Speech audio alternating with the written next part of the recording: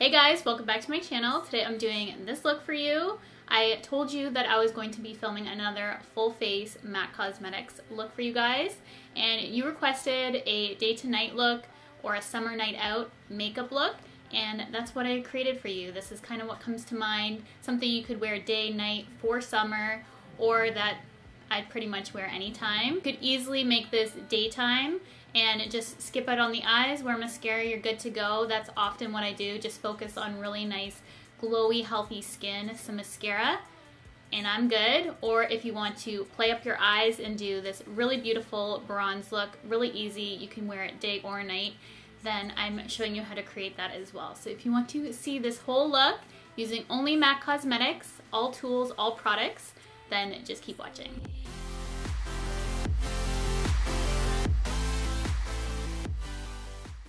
Starting off with skin prep, I'm using the Moisture Infusion Serum, and I forgot how much I love this stuff. It's really great as a primer. It really helps your foundation stick to the skin and also obviously hydrates your skin. Next, I'm using the Fast Response Eye Cream. This is really good at awakening the under eye area as it has caffeine in it. I would always use this on brides prior to doing their makeup. For moisturizer, I'm using Strobe Cream, and MAC recently came out with a bunch of different shades in this. I'm using the gold shade, which is called Gold Light. It is definitely my favorite in the bunch. And then I'm going in with my foundation cocktail, which is MAC Pro Longwear Foundation in NC40. And I'm also mixing a little bit of their essential oils into the foundation, and also using their beauty sponge to apply this to the skin. The oil is just going to sheer out the foundation a little bit, make it look a little bit more natural on my skin, as well as provide a nice healthy glow. I'm really focusing on glowing, healthy skin for this look. And I'm going to take my time and press the foundation into my skin, as you can see in the upcoming clips. I applied 2 very light layers, and then at the end I do take quite a bit of time just to make sure everything is pressed into the skin.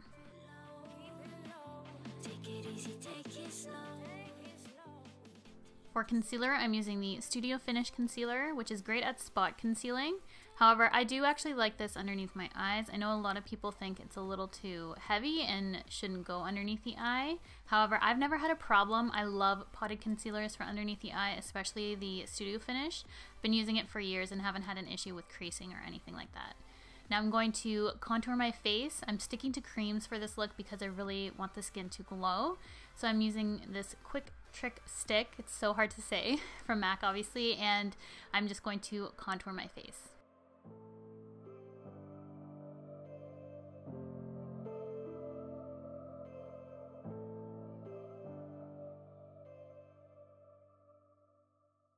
MAC has oval brushes in their range, and I'm using the Oval 6 brush, which is their face brush, to blend out this cream contour. I do find that this dries down quite fast, so I went back in with a beauty blender just to make sure everything has a seamless blend.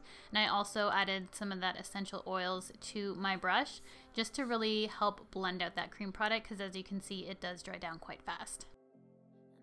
For powder, I'm using the Next to Nothing powder from MAC. It's a pressed powder. I have the shade Medium Plus here, and I'm going to use this to set my under eye area, and I'm also going to set the rest of my face with this. This is actually my favorite powder of all time. I have just hit pan on it in this video, as you can see.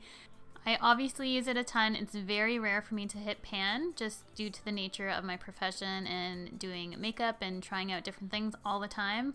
So for me to hit pan on something is quite a big deal. This is holy grail powder for me, best powder, pressed powder on the market in my opinion. It's even better than my Charlotte Tilbury.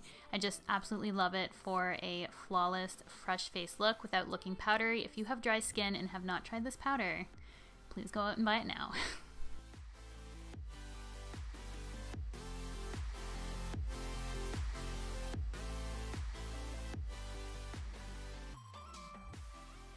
Using a deeper shade in the Next to Nothing pressed powder, I'm going to use a MAC 140S brush and apply this to my skin as a bronzer. Since I love the formula of this powder so much, it just looks so beautiful on the skin as a bronzer. It's not patchy at all. It goes on so smoothly, and it's just the best bronzer ever. It's so good. You guys know I'm a huge fan of bronzers. It's like weird. Some people love their highlights, which I obviously do. Some people love lipsticks. I'm a bronzer girl. I love bronzers, and this is definitely top 5 status for me. Now taking the Linear 1 brush from MAC, I'm just going to use this to quickly contour my nose. It's getting me in trouble, baby, and I can't break away. I thought that I could keep it low. Take it easy, take it slow. We ended up just like before, so take it easy, take it easy. I thought that I could keep it low. For highlight, I'm sticking to cream. I'm using the cream color base in Pearl. As you can see, I hit pan on this, so clearly I love this color. It's one of my favorite highlights ever. I'm just using my same beauty sponge to apply this to the skin. It's just going to really melt in, look really natural. I'm also going to apply some to my brow bone, above my eyebrow, and this is just going to act as some natural highlight to the skin, as well as tie in that cheek highlight.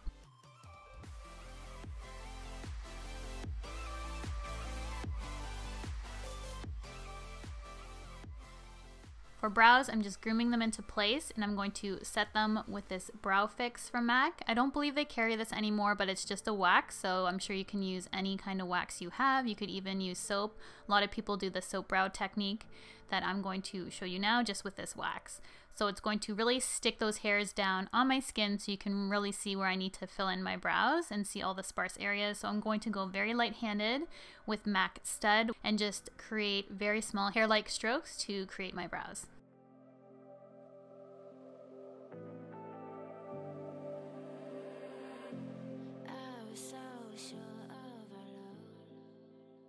Zooming you guys in, we're going to work on the eyes. I'm using a synthetic blending brush and Rubenesque paint pot, and I'm going to apply that as my base just on my lower lid area. I'm not bringing it up to my brow or anything like that. I'm just keeping it on the lid. And then I made this little quad for you guys. Only these 4 shadows we'll be using. I'm going to start off with Cork, and I'm putting that on a 224 brush, and we're going to use this as our crease color. So this is the perfect neutral brown crease color. I've gone through many of these in my makeup career. It's one of my favorite colors. I don't often use MAC shadows on my channel anymore, but this is one of my favorites. Just gotta let you guys know that.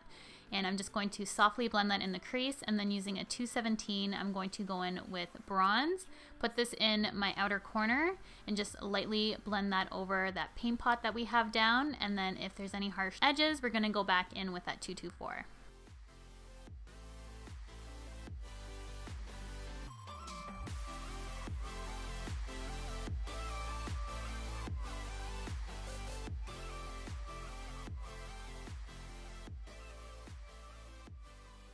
Just using that same 224 brush, I'm going to take a little bit on the side of the brush of Honey Lust, which is a very glittery shadow from MAC. It has a lot of fallout, but it's very beautiful if you work it correctly. And I'm just going to lightly wash that over the eye just to create that very sparkly effect to the lid, and I think this is so pretty. But it does have a lot of fallout, just so you guys know and are aware of that. You can see it in the pan, it just kicks up a lot of glitter.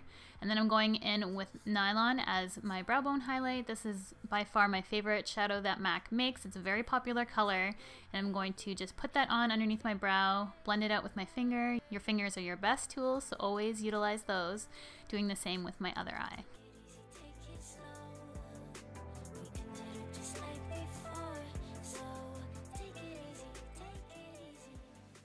This is going to be a daytime look. I probably would skip out on the eyes, even though I personally would wear this during the day because it's light enough for me.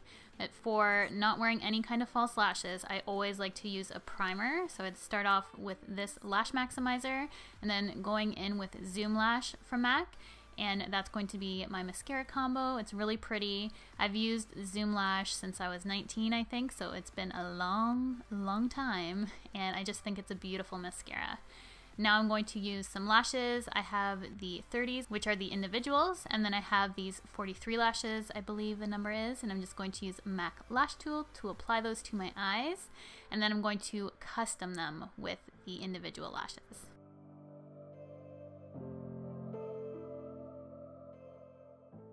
For the custom lash effect, I used 2 longs on the outer corner, a medium in the middle, and then I will be using the short ones on my lower lashes. And I believe I used about 2 of those on each of the outer corners of my lower lash line.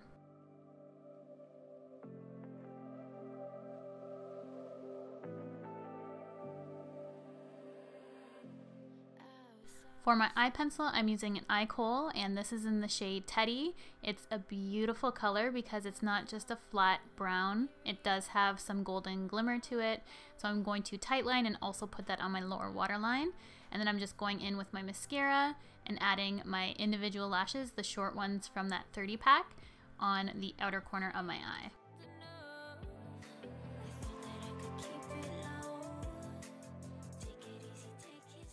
For my lips, I'm going to be using Etc. And this is a prolonged wear lip pencil, very creamy. I'm actually going to use this all over my lips as my base lip color. I love this color on its own. However, I will be showing you how I lighten lipsticks. And I just recently got this lip mix from MAC. You can order it on their website or you can go to pro stores to pick it up. And it's in the color white, so it definitely lightens any color that you may have in your collection. If you like a light nude lip, or if you like lightening up any kind of lipstick, this is definitely something I recommend getting. And it's just going to give you that highlighted center in the lips. I love how it turned out. You can see that beautiful natural ombre, but I am going to add a little bit of gloss to this look. I'm using Myth from MAC, and I'm just using my finger to apply this because I just wanted a light amount of gloss on my lips. I didn't want them to be too glossy or anything. I just wanted to finish it off that way. And then I'm going to finish my face with MAC Fix Plus. That's going to complete the look. I hope you guys enjoyed this full face of MAC Cosmetics. Thank you so much for watching. Be sure to give it a thumbs up if you enjoyed it. Don't forget to subscribe to my channel before you leave, and I'll see you guys in my next one. We've changed, and there's a storm inside my head. It's getting me in trouble, baby, and I can't breathe.